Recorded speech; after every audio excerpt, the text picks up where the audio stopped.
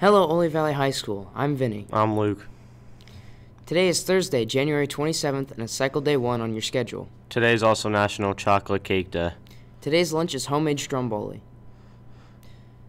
Tomorrow's lunch will be breaded mozzarella sticks. During lunch today, Art Club will be sponsoring a cookie sale, $2 a cookie. Attention students, don't forget tomorrow, Friday, January 28th, is a club day.